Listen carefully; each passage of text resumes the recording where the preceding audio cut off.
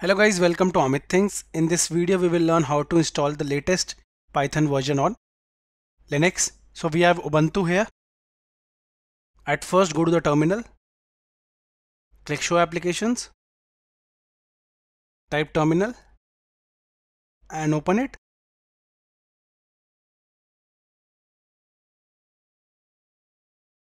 On the terminal you need to type the command sudo apt install python 3 because the current version is python 3. Press enter the password of the root. Here you can see we successfully installed it. Now type the command sudo apt install python 3 -pip.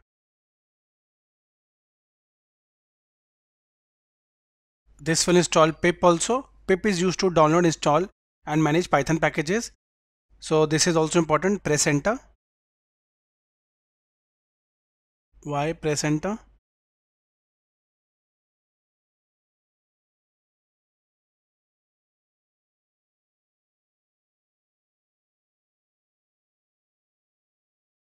So guys, we successfully installed both Python and pip. Type the command python 3 and press enter. You can see the version it installed is the following. Yeah, herein you can type print. Let's say I'm printing something quickly.